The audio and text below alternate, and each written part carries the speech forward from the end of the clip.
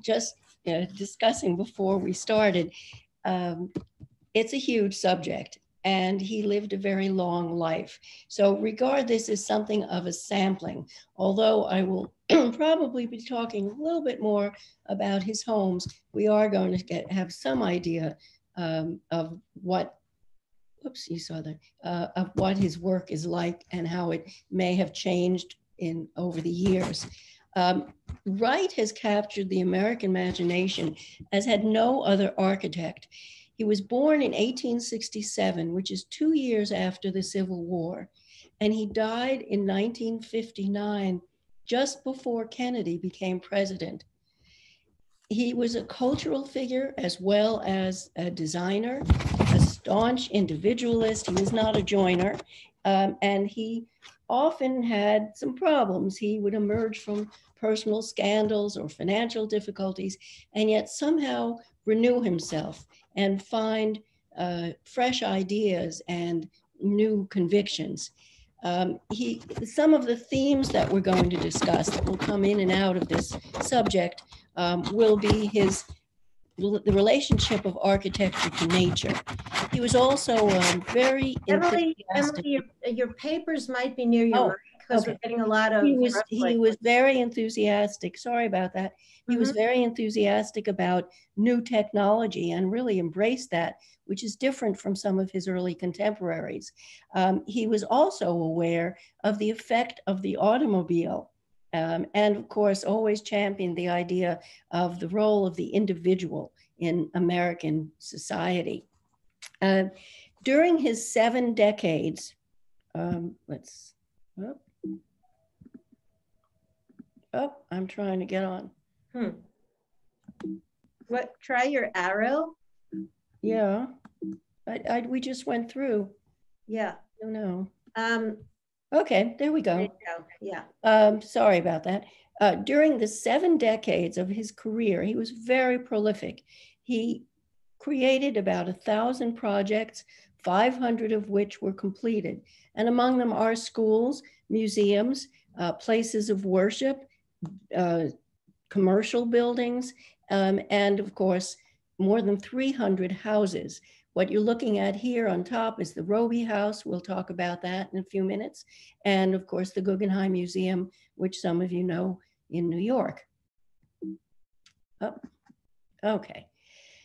Wright was born in Wisconsin to a family that were mostly farmers and preachers. They were Unitarians, and they had a strong belief in the moral fiber and independence and thinking that would have gone back to Emerson. He loved the countryside. He was never a city person, although he did make his way to Chicago. He went to a local high school in Wisconsin. He attended the University of Wisconsin, not sure that he ever received a degree, but he studied engineering there. But he made his way to Chicago, which at the decades following the big Chicago fire in 1871 was having something of an architectural renewal, a lot of excitement, a lot of building going on. And he decided after some study, he went to look and worked with some other architects, and he settled down in the office of Louis Sullivan. For the rest of his life, he called Sullivan Dear Master, Lieber Meister.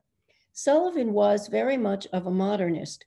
Now, it may not seem that when you look at the building there on the left, the auditorium building, completed in 1889, but it has its own kind of rhythm. There's a simplicity to it.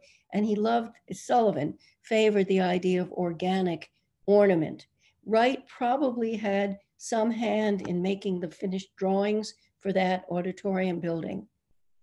Sullivan also took part in the great the Columbian Exposition, which is in Chicago in 1893. His transportation building was very different from anything else that was up at the time in that as part of that fair. I'll show you the next picture.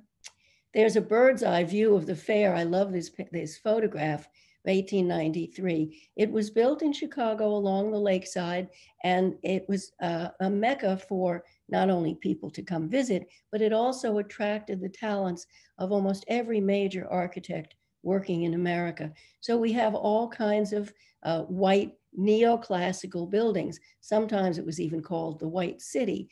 And to Sullivan and to Wright too, that would have been pejorative. Sullivan's building, as I showed you, was not white. It was that beautiful golden color with his trademark, his very wide arch that you see at the bottom. But the Columbian Exposition was not something that Wright, at least the style of that was not what Wright followed. He would have visited the exhibitions, he would have seen what was there. And one of the things that he saw there was going to have an impact on his art design, his life, really. And that was the Japanese pavilion, which was called Hohoden. And you can see it in the bottom part of your screen. These were Japanese pavilions that showed traditional Japanese furniture. Wright was very much attracted to them because there was something, especially compared to the more kind of bombastic architecture created by the Americans, there was something very simple. There was something that was certainly geometric, but he felt that the art and the culture of Japan was somehow interwoven with its society. And he will take that idea. He becomes a collector of Japanese prints, as Monet and Degas were doing in Europe at the same time. And he will bring it into integrate it into his architecture, as we'll see. Wright was working very nicely with Sullivan, but he sometimes went astray. He had a 5-year contract with Sullivan, which was that he would have work exclusively for his dear master. But Wright got a few commissions from other people in the neighborhood outside of Chicago, people who wanted him to build him houses. And so he started to work on his own. This did not meet with favor, and after a while, he had done, I think, at least 8 houses, and Sullivan was very angry with him, and they parted ways. Eventually, they became friends again, but it was a real nasty parting. Before they were finally divorced from one another, Wright had asked Sullivan to lend him or to put up $5,000 so he could build a home for himself in Oak Park, Illinois. Oak Park is something now of a great attraction for anyone interested in Wright. It is, we would say, a suburb. Then it was kind of a quiet village, and it would have been a place where there were people who had certain money, who could have afforded to build themselves nice, affluent homes. Wright's home, by contrast, was relatively modest. This is his home in studio in Oak Park. You can visit these homes, and this is this center where you would first go and get information. Now, the house is, you see that tall peaked roof, and you see the band of windows. It's somewhat simple, but it still relates to what might have been the architect of the time. One of the great architects who just preceded Wright was Richardson, Henry Hobson Richardson. His Stoughton house, which was designed for a home and family in Cambridge in 1882, is something that Wright would have known about. You can see here another kind of a modern American take, where instead of lots of little sharp edges, there are smoother surfaces. There's a peaked roof, the windows are grouped together. There's kind of a sculptural quality as you go around that turn, that turret, and then the smooth exterior. To us, it may seem like very much of a 19th century house, and it is, but it was a lot simpler than many houses that were being built at the time. And like Wright's work, it would have, Richardson's house had a much more informal interior. Wright was, of course, a great self-promoter. Early on, he had the knack for doing what it took to advance his ideas and gain commissions. He had designed a house that was called A Home in a Prairie Town, and he submitted the design to Ladies' Home Journal. Now, Ladies' Home Journal in 1900, in the few years before and following, often included designs for people to see, just as there are magazines nowadays where you can see designs and ideas of for decorating, but also for building homes. Wright's house that he shows here in the picture is a model of what will become known as the prairie style house or the prairie house. He was living in an area that was relatively flat. He thought that homes should very much sit in their surroundings. They should be grounded to the earth. And so even though it's a little bit hard for you to read, this design was published in 1901. Now, this is not the only time that architects do this. It was a tradition, a practice that was going on for a long time. Earlier in the 19th century, Alexander Jackson Downing had published a book. Downing was he was actually our first landscapist. He popularized the idea of gardening and landscape, and he brought in an architect to help him make these designs. And he published a book that would be a catalog for people all across the country. And you know, if you do travel and you go through small towns and places, everywhere there are these so-called Victorian houses. And to a certain extent, it's because of Downing's effect. These books offered designs, floor plans, elevations, so that a skilled carpenter or even a handyman could build these houses, could build a house like this for a family. And you'll see that there's the floor plan, and we'll discuss some of the differences. So these are fussy. This is an example of mid-19th century architecture. But the idea of using a publication to spread your ideas is nothing original with Wright. What is original with him is the idea of the prairie house. The first fully realized prairie house was done for the Ward Willets family. It's also in Oak Park. Very, very beautiful. What Wright does is take certain simple materials. Sometimes he uses brick. Often he uses just concrete and wood. He loved wood. And he will conceive of his plan, and then this is what comes out. The emphasis is on the horizontal. It is several stories, but it seems to be hugging the ground, as he liked homes to do. It was very open to nature. You can see all the windows, and yet anyone sitting inside would have a lot of privacy because of that overhanging roof. And yet, if you sit and look out, you could see nature. You could walk out to terraces and have these lovely indoor-outdoor spaces. One of the things you'll notice is, where is the entrance? Wright liked to kind of camouflage the entrance. No grand doorway, no columned entrance for him.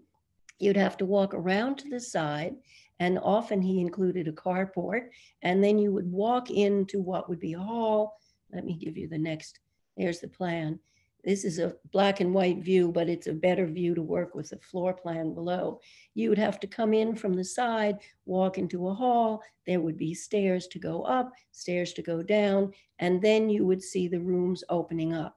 Now, this is a radical departure from anything else we've seen in American homes at this point. People who knew how he worked said that Wright would generally start with a floor plan, and he would conceive of how he thought the room should be arranged. And then he would begin to introduce the elevation and how it would work and how it would look from the outside. What he does here is really new and startling because he breaks the box. Some people have described this almost like a cubist drawing because everything seems so irregular. He got the idea of that asymmetry also from Japanese art and just from his own preferences. But what's also very apparent is the centrality of, you see living room on the bottom, dining room off to the left, there's a porch, kitchen is in back, that entry hall. And what is common to all of them is the hearth. He felt that the hearth was the center of the house, its heartbeat. And so these rooms would all have some access to that, the hearth. And in some ways that may seem familiar to us. It seems like a very modern concept, and it really was. When we compare it, for example, to the kind of plan that I just showed you in the Downing book, you realize that on the left, in that old-fashioned 1850, but new for its time, there is a kind of box around the whole house. It could be enclosed in a rectangle or a square. Whereas when you look at the right, everything opens up and splits out. And so there's much more exposure to outside. There's much more interaction with nature. And he liked to arrange the landscaping as well so that you'd always have this feeling of being close to nature. He called his architecture organic. And for him, organic meant the combination of truth and beauty and nature. So always in his work, there will be some reference to the natural world and to the truth of the materials. These may seem like abstract principles, but they relate very much to the Japanese ideas and to other notions that go back to Emerson and the transcendentalists, even this kind of independence and the notion that truth and beauty and nature are all important for our sense of well-being. When we look at the Japanese pavilion and we look at that house, the Willits house, you can see how he's learned from that roof, overhanging roof. Now, he liked the overhanging roof because of the privacy, because Chicago area has a tough climate and that would prevent the rain or snow from coming in. And he liked the look of it. And you also see he liked what is in common here is that geometric play, the row of windows along the edges, that one right next to another, and then the windows of the living room down below, a little more elongated, a little more dramatically vertical, and then the horizontal banding up above. So it's this interplay of vertical, horizontal that he particularly admired in the Japanese work, and that very simple roof. One of his finest houses, which is also in Chicago, it's actually right near the University of Chicago, and you can visit that too. You can see it from the outside. I think when I was there, it was not open for visitors, but I believe it can be. The Roby House is very similar. It's got the same horizontality. It has the rows of windows, and it has these bands. Here, the brick is bordered with a white stone. So there's a real emphasis on the vertical, and it does seem to hug the ground. Now, these are not houses isolated in some acres of land. These are houses that are in a suburban or a small village feeling. In most cases here, it's the city, but even when they're in Oak Park, his houses are not removed from other places, but they still have allowances made so you can be feeling that you're close to nature. So the Roby house is also, you'll notice the two big chimneys for where the hearth would be, and these overhangs. They are very, very beautiful. Wright was, here you can see, was using forms that he felt had a purity to them.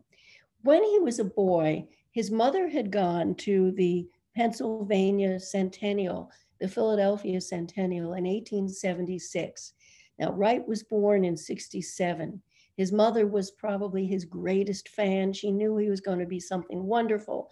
She saw what were then a new thing, the Froebel blocks. Froebel was a Swiss or German founder of the kindergarten movement, and he had made a series of what he called were gifts for children. You have all probably seen these simple maple blocks. It's a standard in every nursery school and even probably in homes if you have children or grandchildren. They are blocks that are formed in squares, rectangles, sometimes squared off columns, and they're fun to build with. They feel good to your hands, those wooden blocks. The gift was given to the Wright. He was not quite as young as it might have been intended for, but he used them, and he was building with them when he was a young kid. And he said he always had the feel of those blocks in his hand. When you look at the simple kind of structure there that someone made with the Froebel blocks, you get the feeling of that in the Roby house, as if he's just made it with a series of these wonderful blocks. And so that too is one of the important influences on Wright. When we think about it, we've already covered now 3 of the important influences that he acknowledged. One, of course, was Louis Sullivan. The other was the Japanese art and architecture. And the third were the Froebel blocks. And throughout his life, these influences are evident in his architecture. Now, I couldn't show you interiors, but of each of the houses I've shown, the Roby or the Willits house, but we do have a Frank Lloyd Wright interior close enough to us. This is the living room of the Little house. The Little is the name of the family, which is found in Wayzata, Minnesota. It was designed in 1912-15. The house was about to be torn down, but the Met somehow arranged to save the living room, and it now resides in the American wing at the Metropolitan Museum. It's a little bit out of the way, but it is just the best for getting an idea of Wright's design. Wright liked to do everything about his houses. You didn't simply get a Wright house, you got Wright furniture, you got Wright design, decor, interior decorating, you got the right paint colors, you got the right pictures hanging on the wall and the rugs and so on. Not everybody was so happy about that, but most of his clients were quite pleased with the results. And this is one house, one interior there where you can see what the inside of, for example, a living room would look like. He would have designed the lighting. You can see the ceiling and the woodworking on the ceiling and the band of light coming down from the floor, from above. You might have seen some objects. Sometimes it was okay, American Indian ceramics, Japanese things, and the furniture that was always to his taste. Wright also, as part of his design, would have designed the windows, and the Roby house originally did have these leaded windows. Now, the leaded windows serve a very interesting purpose. You can see out very easily when you look through a leaded window, and you see these beautiful geometric designs, but it wouldn't be easy for people to see in. So there again, Wright is very conscious of this, the blend, the balance between inside, outside, and privacy, and yet viewing what you want to see of nature outside. One of the most beautiful sets of windows he made were for a playhouse to accompany the Coonley House in Riverside, Illinois. And they are just, you've probably seen reproductions of these, wonderful, as if they're sent balloons of some sort, and yet they are all formed from what really would be geometric designs. And then there's that little motif of the American flag down below. So this is where Frank Lloyd Wright would have been by 1912. He didn't do, in this period where he was so busy and so many houses, he also had time to design certain commercial buildings as well. For example, he did this Larkin building. The Larkin Company was a soap company, and they were in Buffalo. You'll notice so far the places I'm mentioning were either very close to Chicago, in Chicago, or around the Great Lakes. That's where his reputation had spread. So he's up toward Wisconsin or in, around the Great Lakes into Buffalo.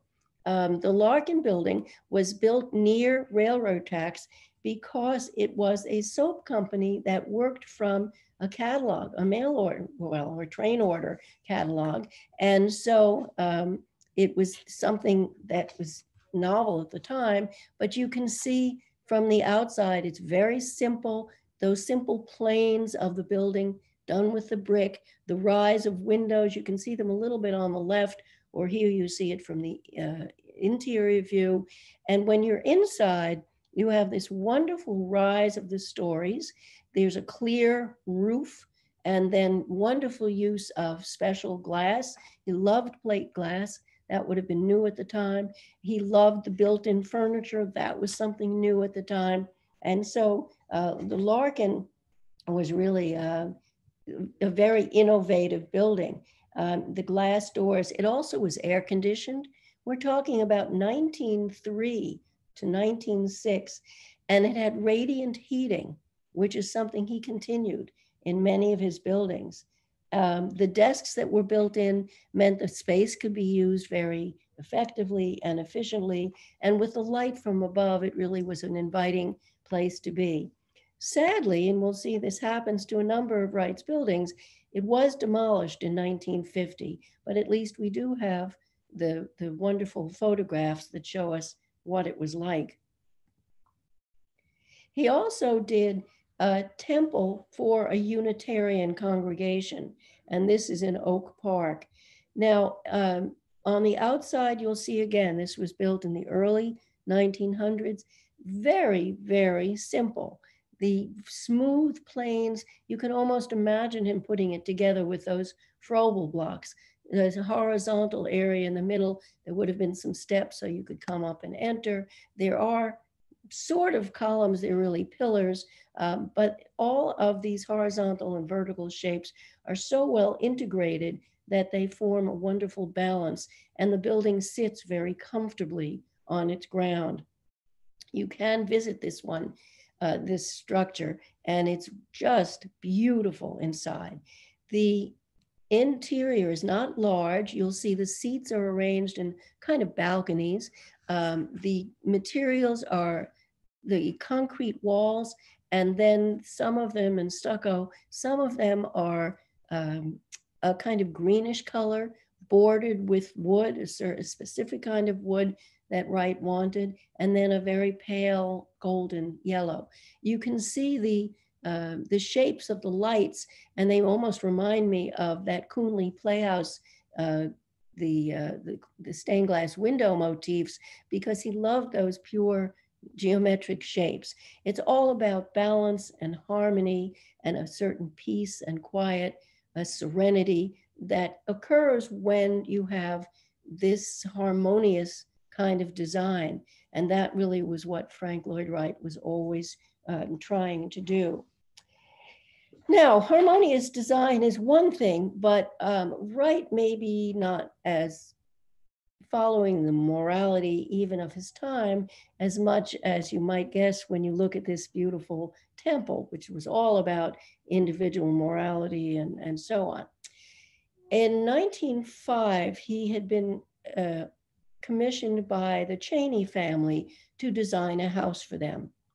Mrs. Cheney, Mama Borthwick Cheney, attracted Wright's eye, and they became enamored of one another. They were carrying on an affair for several years. Wright's wife, Catherine, with whom he had 6 children, was not going to give him divorce. But they were known, it wasn't as hidden as you might imagine, but nonetheless, they managed, they both were living in this community. In 1910, Wright was invited by a German publisher to come to Europe to oversee the publication of his book. Interestingly, there was not as widespread interest in Wright's work in America, and there were no publications done, but not until much later. But he knew he was going to be going to Germany to oversee the publication. He and Mama Cheney took off for Europe together. She had 2 children, and they came along. She was living in Italy while he oversaw the publication in Germany, and they stayed abroad for about a year. Now, when they came back, as you might imagine, they were not exactly welcomed into Chicago society. Wright, by 1911, when they were back, he persuaded his mother to buy some land. There was a lot of family property. His mother's family name was Lloyd, and Frank Lloyd Wright adopted that as his middle name. The Lloyd family had, right neighboring the Lloyd property, there was a tract of land, and his mother did obtain it for Wright, and Wright built a home so that he and Mama Cheney could live comfortably and escape the prying eyes and have some privacy where he could continue to work. What you see here is this place that's called Taliesin East. Taliesin was the name in Welsh which he gave to it. It is in Spring Green, which is a little bit west of, it's west of Madison, Wisconsin, if you know that geography. And he had begun to build there in 1911. What you see here is, I wanted you to notice the rolling hills, the very soft countryside that was the ideal in terms of for Wright in his head, that was the ideal kind of landscape. But what you're looking at is some other buildings that were added a little later. This view will show you what the house must have been like. And even then it was large because he included a studio for himself.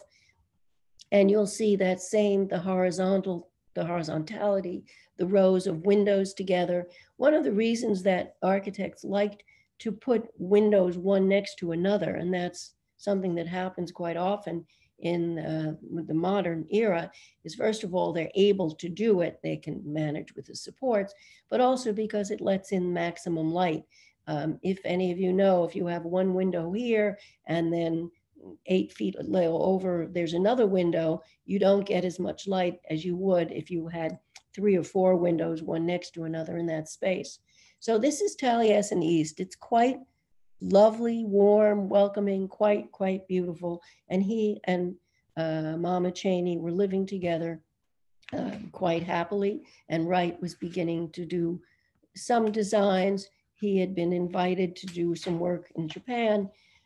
And in 1914, in August of 1914, a slightly crazed workman on the site set fire to the house and using an axe killed 7 people. Wright was in Chicago at the time, but Mama Cheney died. Her children died, and there were others who worked on the grounds. The man who committed this was brought to jail. He died of starvation a few weeks later. It was absolutely devastating. The house was rebuilt. So it was, I showed you here, it was they started to rebuild immediately. There was another fire, an electric wiring had gone off. It was rebuilt again in 1925. But by then it was being used also as a center for the study of architecture, where Wright would have students work with him. He'd have his apprentices there. And so that's why the building was, there are those other extra buildings in that view. While Wright was at Taliesin East already by 1913, as I mentioned, he had gotten an offer, a possibility of doing some work in Japan to rebuild what was an old hotel, the Imperial Hotel in Tokyo. He started to work on the designs, and over the next years, he will be making many trips to Tokyo. He had been to Japan once in 1905. He went to Japan before he ever went to Europe because he was so enthusiastic about that culture. And at any rate, he decided to build this hotel and make it more impervious to earthquakes, which were, if not routine, at least could be common in that part in Tokyo. The hotel looks like Wright, and yet it has many other elements to it. In fact, it was demolished in 1968, but it was reconstructed as a museum in Nagoya, which is not far from Tokyo, in 1985. It has the same horizontality, but it's far grander, and it has a lot of other motifs that remind us, and were probably inspired by Japanese designs, by South American Mayan designs, very lavish ornament. And we'll see that Wright goes through a period now where he is more, he's doing more of experimenting with a lot of ornament. He's a little more enthusiastic in that direction. And you can see here, you can see it certainly. This is the interior. You can see all that work on the edges. You can see it here, if you notice, in the interior of the lobby, where he's using very modern techniques to build the hotel. Now, he's using concrete and he's using ways to keep it sturdy, but he also was allowing for the shifting that might take place if ever there should be an earthquake. And in fact, there was a big earthquake in 1922, and a good deal of Tokyo was destroyed. Wright's hotel stood, and there was always this belief that he had designed it that way. Some of this might have been good luck. Whatever it was, it's typical of Wright. People did feel that he had done something to allow for that, the shifting of the earth. So now if you want to see the hotel, you can see it in its reconstructed, moved place. But it was quite an accomplishment in the 20s when it was completed. While he was going in and out of on his way to Japan, he was stopping in California, and he began to pick up commissions there too. The house that I'm showing you here, the Ennis House, was completed in 1924. Some of you may have noticed, I'm not sure if it caught your eye, but I noticed it.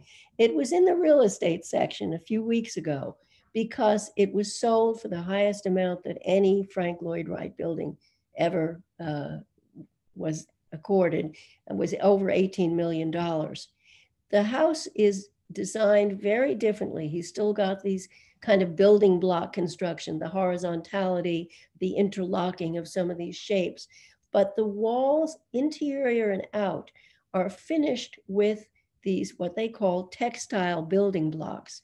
And he had done this in Tokyo as well.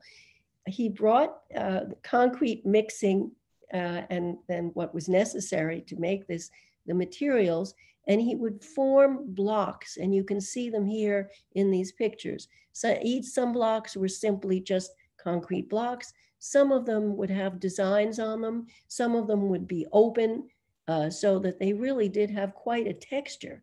And he uses this to form a design that he can't be separated from the construction itself. And it's they're just wonderful, rich houses. I've been to one or two of them that are sometimes accept visitors, but I've never seen the Ennis House. But can you imagine swimming in that pool and looking at this beautiful house all around you? The inside rooms too are finished with these textile blocks. So it was a very new way of working. And again, it's because Wright is so open to new technology and kind of experimenting a little bit. So this was the Ennis House, and there are several others around Los Angeles. And this one is closer to downtown. There are others that you can maybe see or drive by at some point. By the late 1920s, however, Wright was really losing steam in terms of his commissions. He was having some money problems. He was not really getting the work that he would have liked. He turned to writing, and this is when, over the late 20s into the early 30s, he does a lot of writing about architecture, about himself. He completes an autobiography based on Ben Franklin's example, and he struggles. He's really having a hard time. He never, as I said, he was an individualist. He never joined architectural organizations. He never had other friendships or close associations with many of the other artists of the time who would have been working, Mies, Corbusier, any of them who would have been working in the late 20s and doing rather advanced modern work. He is kind of sitting alone and doing what he can do, when along comes an offer that he couldn't refuse. The image that you see here is called Falling Water, and it was a house that was built for Edgar Kaufman and his wife Lillian. The house is in Western Pennsylvania. It's an hour or two outside of Pittsburgh. It's in the mountains where this family had their own special, they'd always had a simple country house there. How did Wright come to their attention? Wright, meanwhile, and we'll back up and go into this in a moment, but Wright, meanwhile, had, as I told you, had established school, a training for architects. And he called this Taliesin. There was the school in the East, and then he established one that we'll see in a moment that was in the Southwest. The son of Edgar Kaufman and his wife was Edgar Kaufman Jr. Edgar Kaufman had gone off, he didn't go to college, he went to art school, studied design in Europe. And when he came back, he thought he would like to study with Wright, not because he wanted to be an architect, but he thought it would be enriching. And he comes and tells his parents, oh, you've got to see Wright, and if you want to do a house, he's the one who should do it for you. The Kaufman family had made its money from a big store which still exists in downtown Pittsburgh. There were two brothers who had built up the business earlier. Their son was Edgar Kaufman. The other brother had a daughter, Lillian. So the first cousins married. They couldn't marry in Pennsylvania. They came to New York. At any rate, they were very tied to the family business. And that family business, the Kaufman store, really did well. These were very cultivated people. They had traveled. They knew, introduced art into the store itself.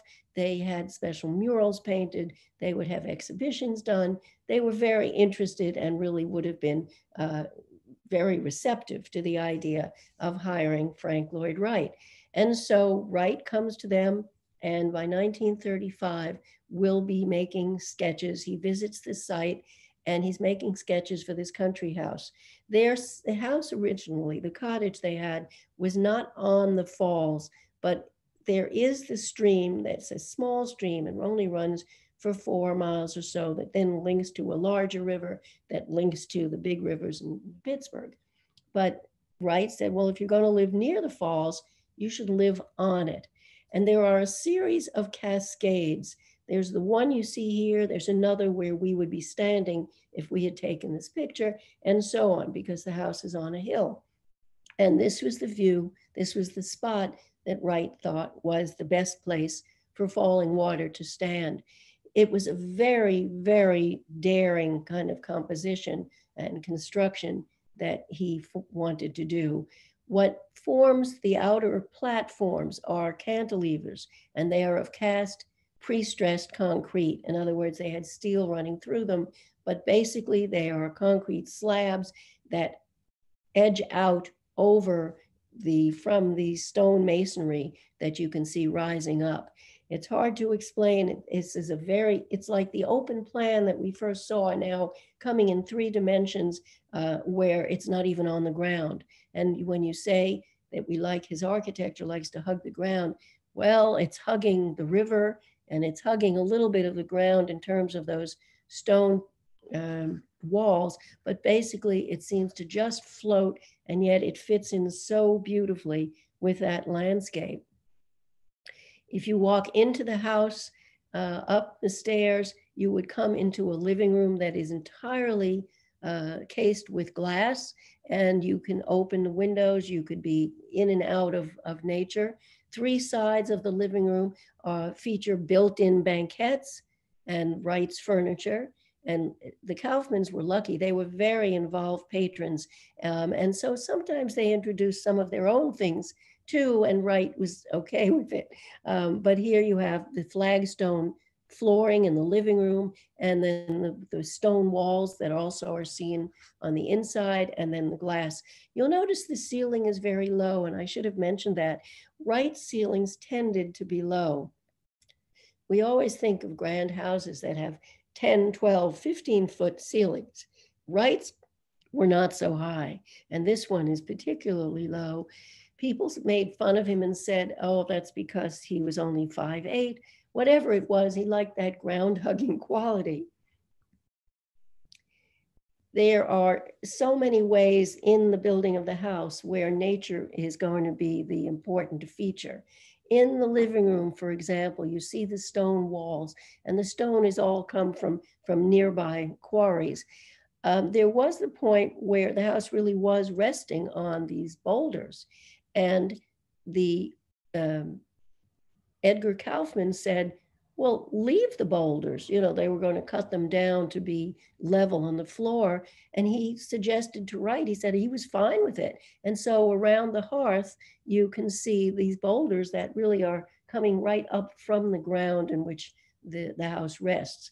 And here on the right, and this happens at least 3 or 4 times around the house, there were trees. The house was built in a forest, the forest right next to this stream. And yet the beams were turned, were curved, so that that tree could still poke through. The other feature here where you can see this very long stretch of glass coming up from the first floor all the way up to the top, rows and rows of windows. When those windows were open on the corners, you can see the windows, the casement windows, you would just have these horizontal bands. Again, this interplay of horizontal and vertical.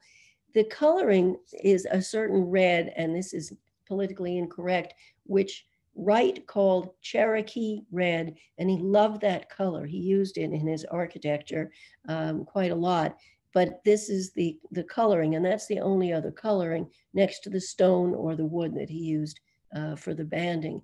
And you'll see that he has these slabs of concrete fit right into the stone, and that's really what counterbalances. The most dramatic part is you can see here that main floor in the living room. You could find your way through a hatch to come down into a bathing pool. And there's another place too where there's an entrance right to the water. These concrete platforms, however, were something very daring. Now, Wright did have the engineering. He had some engineers working with him. Everyone was very nervous about these extended platforms. They tested them, and there was some people who didn't trust them. One of the legends is that Wright had to come and walk out and show them that it was safe. Well, maybe, but they did test them carefully. Before they were finished, however, there were already cracks. One of the problems with Wright's buildings, they do develop cracks, and the roofs leak. And these are problems that you accept. Wright had built a house for one of his mother's cousins. And and there's another story, she had experienced what it was to have these leaks. She said, that's what happens when you leave a work of art out in the rain. And then there was the time around the same period, a year or so later, where he built a house for the Johnson Company and Herbert Johnson. This was in Racine, Wisconsin, and built a large house in addition to this spectacular office building, very daring office building. And Herbert Johnson is having dinner, one of the first celebrations in his new house, and it must have been raining, and he starts feeling water, drops of water on his head. And he was very upset. He called Wright and complained about the water and the leak. And what Wright told him, move your chair. So if you want to live in a Wright building, you know that it's going to be risky and expensive, and the upkeep is considerable. So there are cracks and all the rest. And this was despite all the most up-to-date engineering.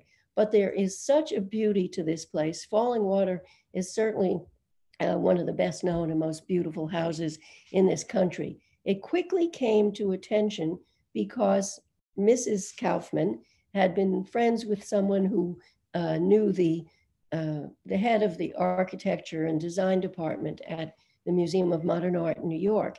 He was the first person outsider to come to the house, and he saw it. And the next year, there was an exhibition at MoMA of photographs of falling water.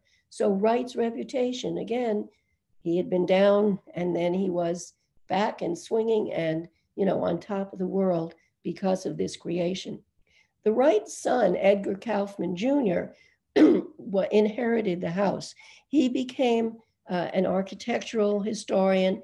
I had him when I was in graduate school. He was a wonderful, sweet man. He loved this house.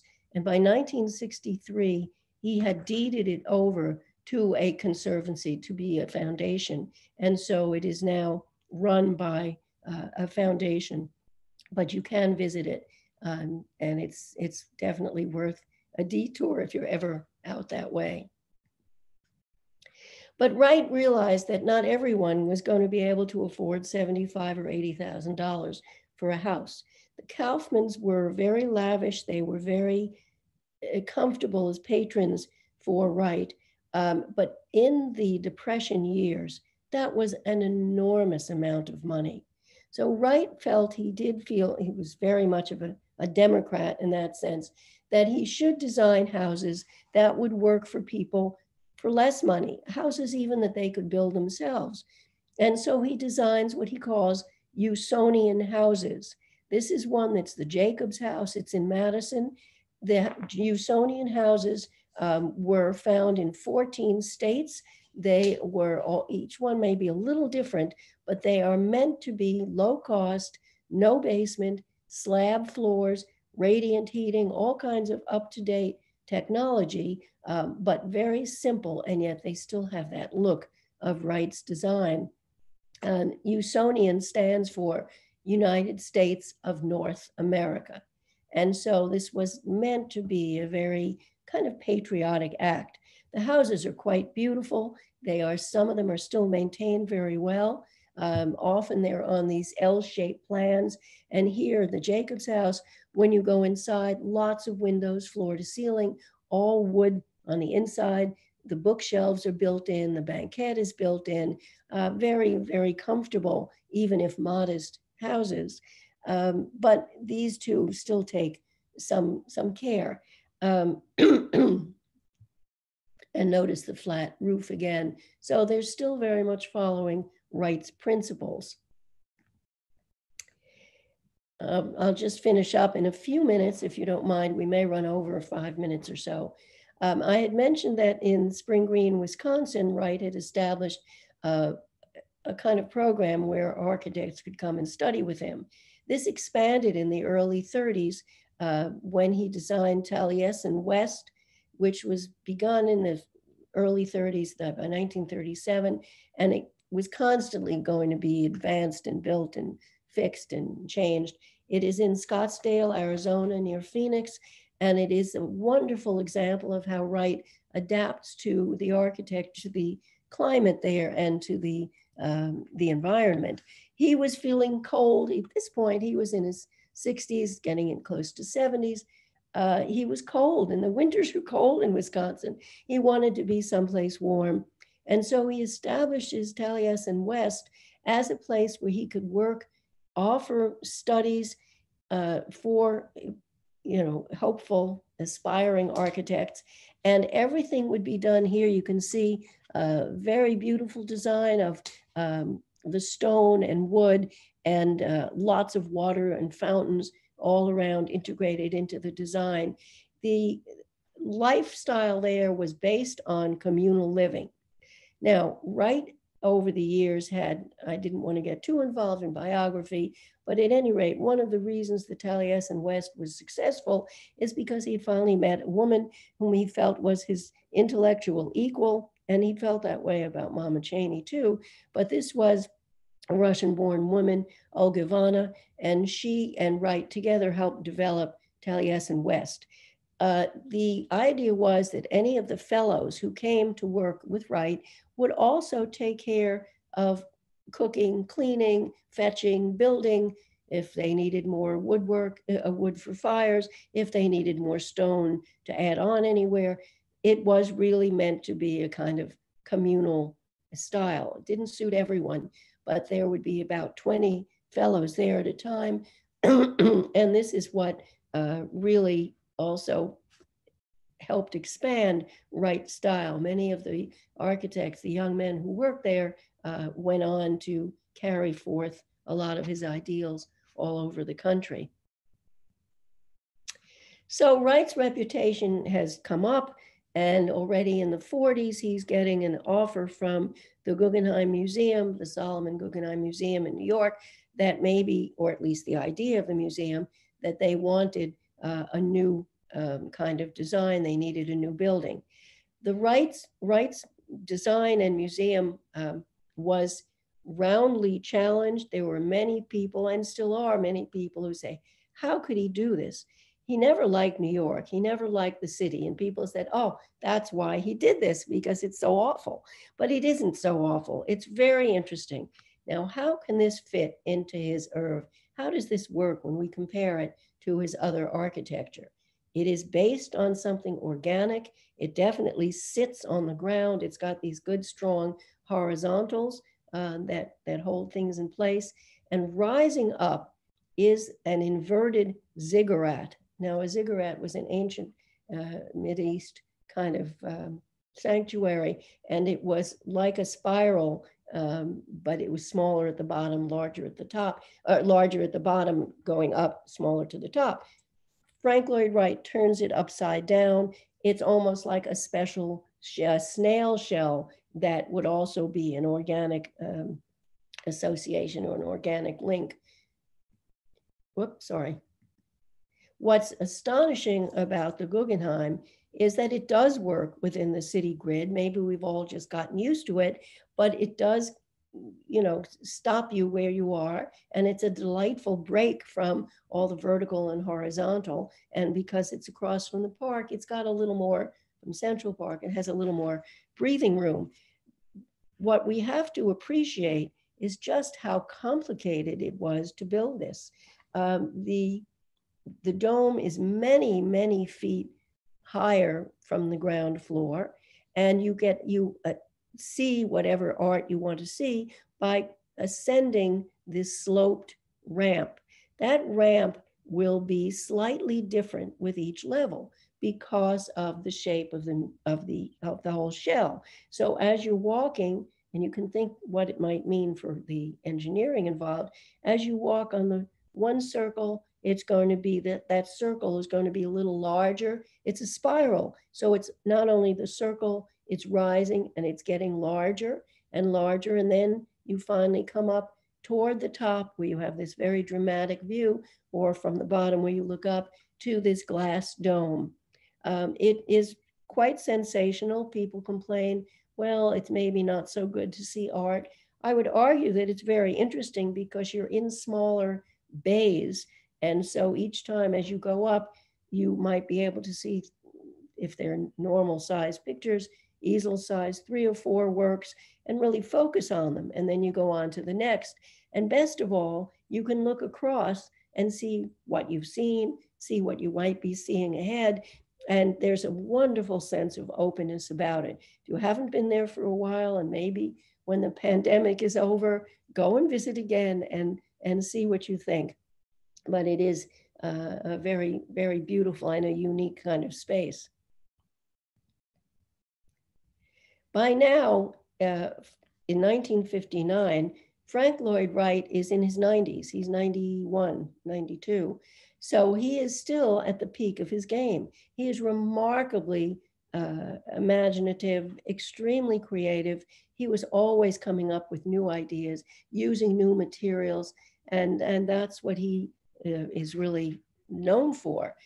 The rabbi at the Beth Shalom Synagogue in Elkins Park, Pennsylvania, also wanted to have Wright design a new synagogue for the congregation.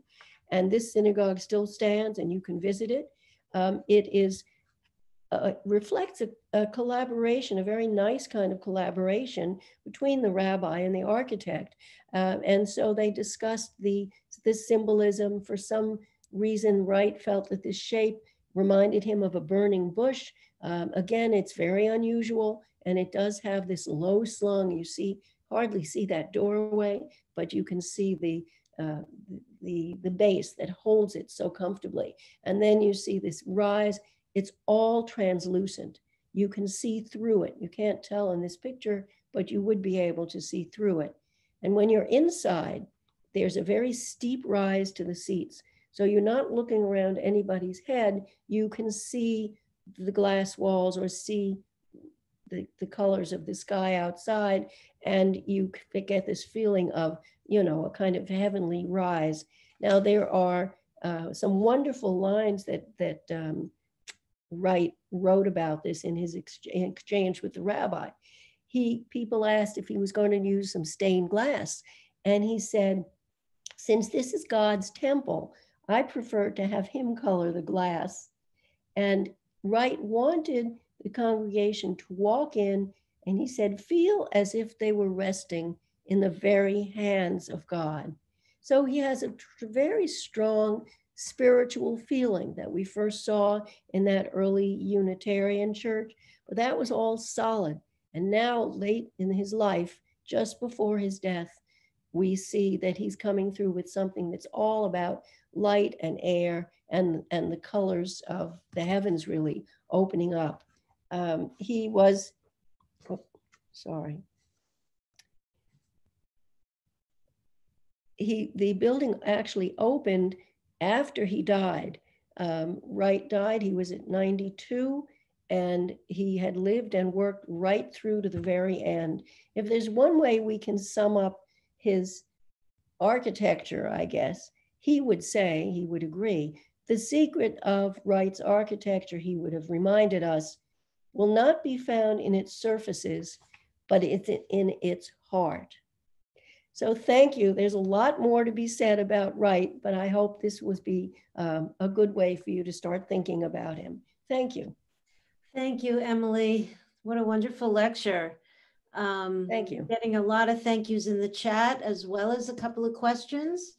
Let me start with Bonnie Frankel. She wants to know if Falling Water was the first, if not one of the first residential use of the cantilever. It was probably one of the most extreme for the time. And Wright had experimented with reinforced concrete in earlier buildings, and he had done it in different places, but it was used in other modern architecture, but this was really to an extreme. These platforms, they take your breath away. I mean, they just are hanging out. So it's much more of a cantilever. And I think in the advancing years, the technology and the engineering would have been even more advanced. So it was pretty daring for the time, yes. Thank you. And I'm gonna, as you can raise your hand if you're not familiar how to do that, because there's so many of us, I don't want to put the unmute on. Go to your reaction button, and there is a raise hand option, which Judy Davis, let me unmute you. I see your hand is raised. Go ahead, Judy. Hi.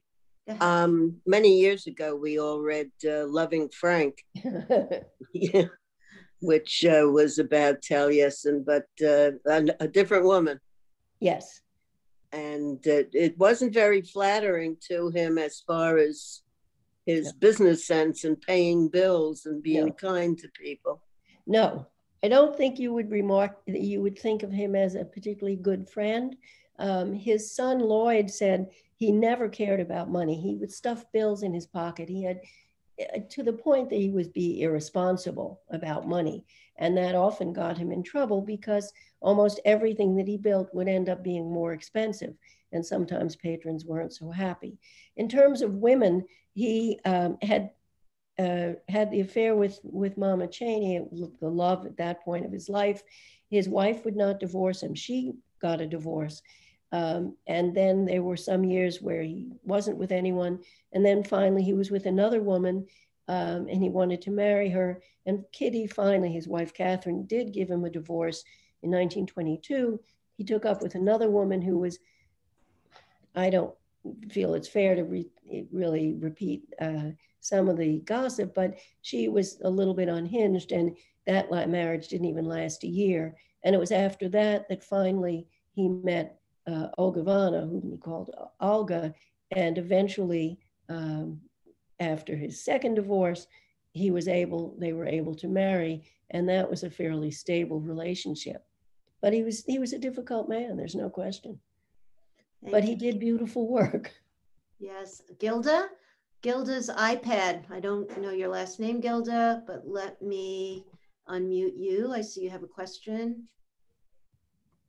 Go ahead, Gilda. Can you hear? Can you hear me? Yes, good. Okay, yeah. So I went to Falling River and it was wonderful, but all the bedrooms were very small. And apparently his philosophy was that he wanted people to be in the what did he call them? Outside public spaces. rooms, Yeah, public places. So I think a lot of his bedrooms were small because he believed in public places. Right. One of the things that's absolutely true, and that's what surprised me there too. The main living space is quite beautiful, and I think what at least my reaction was, oh, I could live here. You know, it wasn't so grand. It wasn't something that was so over the top. You know, this was not a McMansion. It was really eminently livable, but the bedrooms were small, and that's true. I think in the prairie houses do, that they're not enormous. They spread out into the landscape, but the core of the houses are not so big. Yeah, Emily, as I was watching, I was wondering, I've seen so many images of his work, but you never see the kitchen. And I just wonder why, nor a bathroom, and how he designed rooms like that, if you're aware. I do. The kitchens, I'm not sure enough, but most of his early houses were built with the idea that there would be servants. In the first decade of the 20th century, even, I would say relatively modest houses would have servant quarters. So I don't think anybody cared about the kitchen because the owners of the house were probably not there very much. But he did design bathrooms, and I could have shown you, I know in Falling Water, you can see them in some of his commercial buildings. He was very proud of using some elevated toilet, that was not on the floor. So he was very much in tune with modern materials and modern devices like that. One of the things that he used early on, it might have been Johnson Wax, was Pyrex when it was first patented. He used Pyrex tubes to make ceilings and to do kind of design work because it's glass, it's clear, but it was so much stronger and you could glue it together. So the bathrooms, I think there are some examples you can see, but I don't remember any kitchens either. Yeah. Thank you. All right, Linda Cohen, let me unmute you so you could ask your question. Linda, what's going on? Oh, there we go. Okay, Linda, you can unmute yourself. Linda? Oh. There you go. Great. Okay. And I saw an exhibit once. It was about Japanese pottery over many hundreds, thousands of years, whatever. And in the wall labels, they talked about the importance of the clarity of form that was developing, which is certainly with Wright, the influence of Japanese architecture and Japanese art in general was certainly all these buildings that you showed us, the clarity, but also the clarity of the materials, all the stone and the bricks that were horizontal, encouraging that clarity of form. Simplicity. And that's where, he doesn't include so many different kinds of materials. And that's also true, I guess, to a Japanese aesthetic. Thank you, Linda. Good point. iPad. Someone named iPad. Go ahead. Hi, thank you. This is Mara. I put in the chat a few things that I had learned about him that I thought were interesting. First off, with all due respect, when Gary built the Disney Hall, that also leaked, as soon as it opened. Sure. So, things happen. And the other thing is, when Frank Lloyd Wright was commissioned by the Guggenheim family to build the Guggenheim Museum, he scouted out locations and he wanted to put it in the middle of the Bronx Zoo. And Robert Moses, who's a relative by marriage, you know the story, Emily? No, that's good. I'm glad you're mentioning it. Yeah. Yes. Do you remember that? So what he said, Robert Moses said, there's no way you're putting it in the Bronx Zoo, which made sense because it was, again, organic in nature. He says, over here, Museum Mile, he says, the ladies who lunch are not taking a bridge or a taxi over to the Bronx. And that's why we have it there. And the last thing is when he built the museum and you see the spiraling of it, he got that idea from a parking garage. Yeah. So I just find him just so clever, so clever. He had such a wide-ranging imagination, you know, and he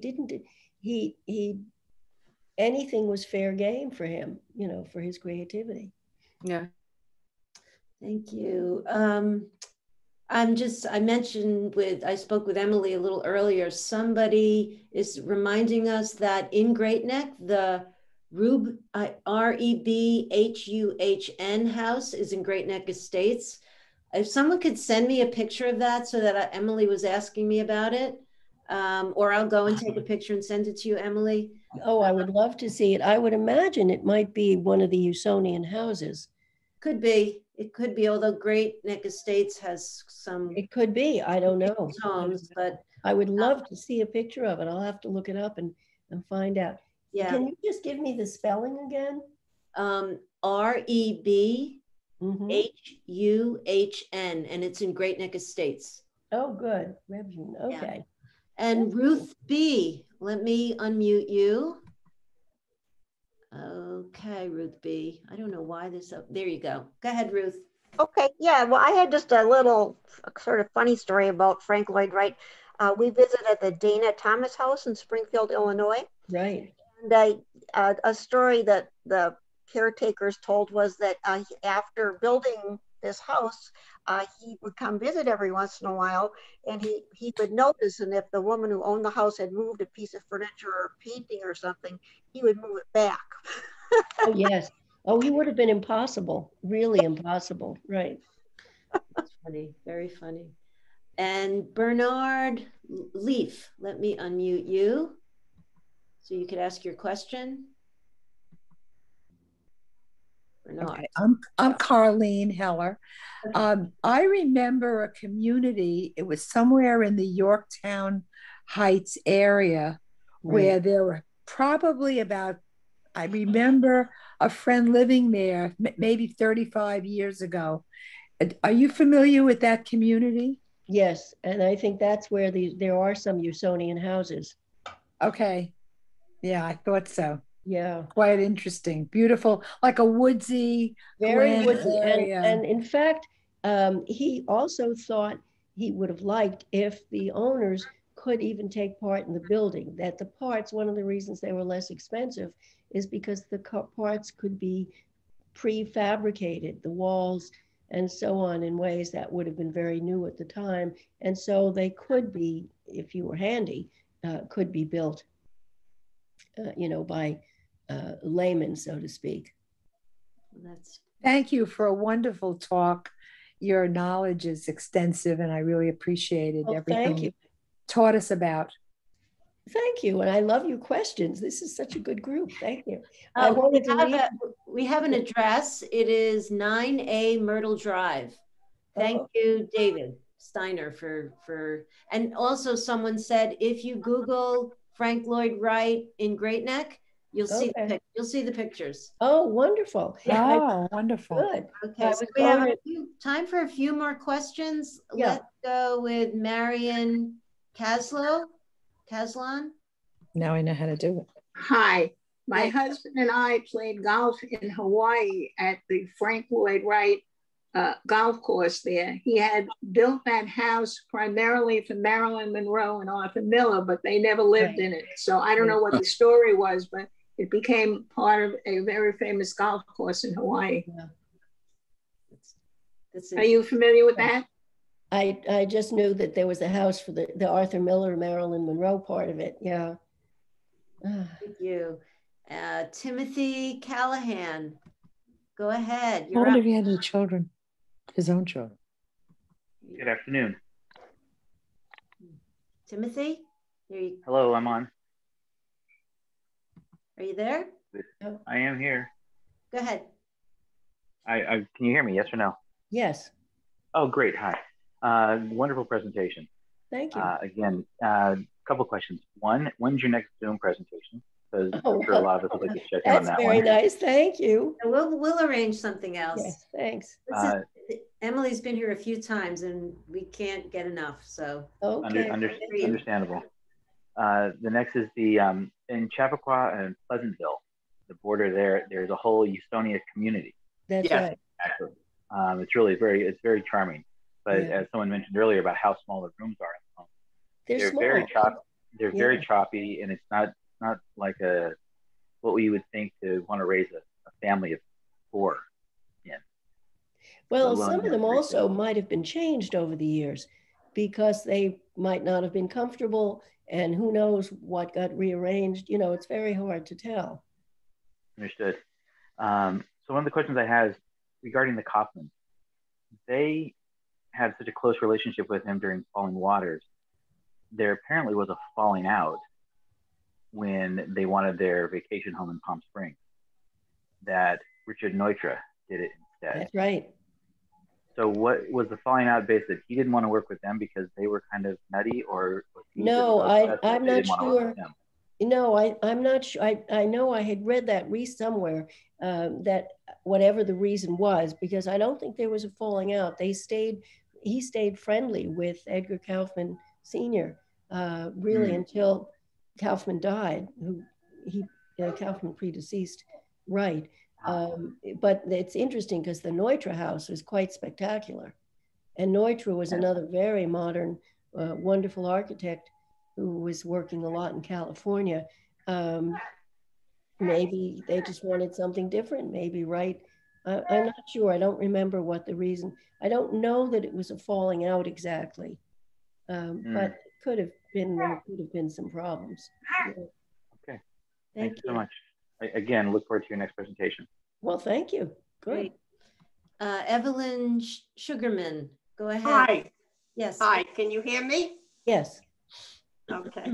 Taliesin West, when it was being built, the city of Scottsdale, Phoenix was putting up their electrical grid, and it blocked his view, and he got into a big huffing fight with them. He lost. It's still there. It's still there. And when you're there, you know, you can see it, but he got into it. He was very offended by the fact that they were blocking his view. Yes. He was a character. There's no question. He was not an easy man. And he had such a thing about nature. There was one quote that I'd meant to include, and it speaks to his not modesty, but to his character. He said, "I believe in God, only I spell it nature." So anything that would have blocked his view in nature, we would not have been happy. That sums it up. Yeah. Marion Caslow, I called on you before and I apologize that somehow I'm trying to unmute you. Can you, there you go, Marion. Yes, I shared, I don't know whether you heard me or not, about the house in Hawaii that was planned for Marilyn Monroe and Arthur Miller. Yeah. And they made it into a golf course in Hawaii. Oh, yes. I did mention that before. Thank you. Yes, thank you. And Alice, you've been very patient. Go ahead. You can unmute yourself. Okay, first of all, thank you so much. And you presented the life of a genius. And I feel so old, but I feel still young at heart. Because I remember when I went to the Guggenheim when it opened in the late 40s, and I was beginning to appreciate art, and the reaction I had and the feeling of walking around the cantilevers and so on. I haven't been back for a long time. When I'll get back into the city, who knows? Yeah. But thank you for a wonderful presentation. Well, thank you.